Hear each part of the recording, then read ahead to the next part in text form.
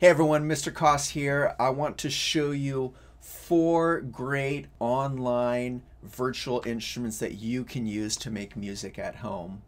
I realize many of you may not have instruments at home, but don't worry, with some of these sites that I'm about to show you, you can get to playing music here in no time. And so these are just some websites that you can explore on your own and see what you can come up with. Okay, so the first one you may already know. This is Chrome Music Lab. I've used this many times in my classes before, and it's just a collection of music experiments. And I'm going to show you just one of them here really quick.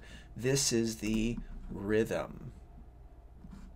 So I can tap on the instrument and it'll make a sound, and I can actually create a pattern and press play. And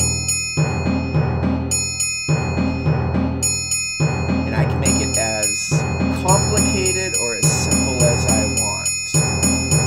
And then they have different configurations of instruments here. It's nice that it does have a drum set.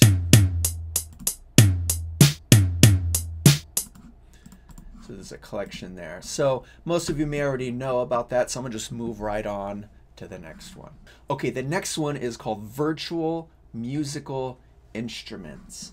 And really, it's just a collection of pretty more realistic instruments here. So you have guitar, pan flute, bongos, piano, drums, and a tuner. So I'm going to go to the virtual drums here. And I can click on the part of the drum and it'll make sound. But what I can also do, check out this key down here. On the keyboard, you can use it to actually play the drum. So if I press 0, I have the kick. If I press 1, I have a hi-hat. 2 is a snare.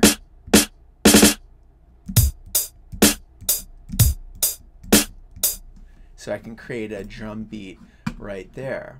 All right, so there you have a drum set, and you can check out some of the other different instruments that they have. They have a piano, guitar, and so on and so forth. So we're going to move on to the next one.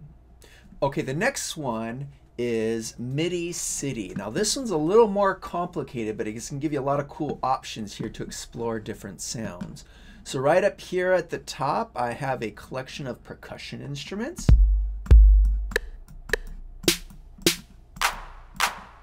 I can even press on my keyboard the numbers.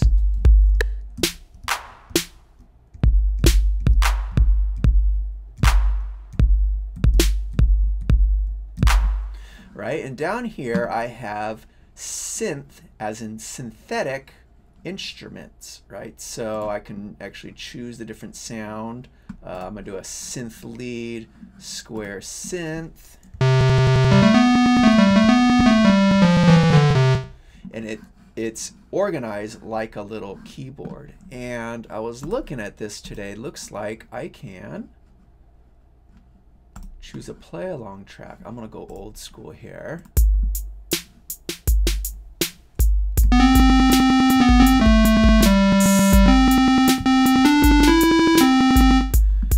So you can kind of play around with that. You could, looks like there's tons of different tracks here. See if you can create your own melodies and beats to go along with that. Yeah, so that is MIDI City.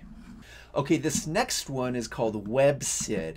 And again, I have my keyboard up here, and it has a collection of synth sounds that I can use.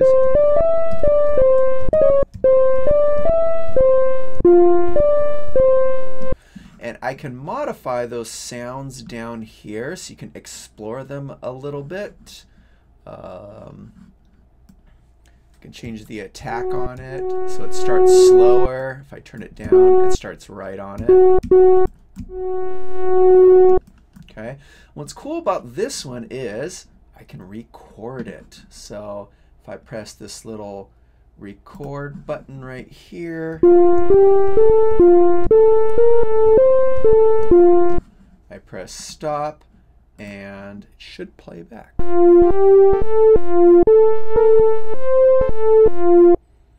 you can record it. So this is something else that you can explore. This gives you more options here. So I can clear it. Okay, so that is WebSyd.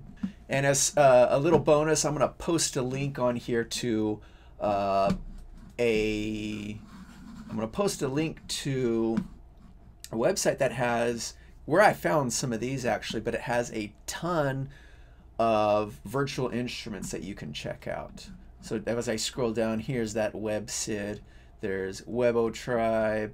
There's the MC101. I'm not sure what those mean, but you can check it out. Oh, monophonic synthesizer. So you can check all these out. Most of all these are free, and they're just different sound making machines that you can check out. So check them out, see which ones you like, what you don't like, and let me know how that goes. Have fun.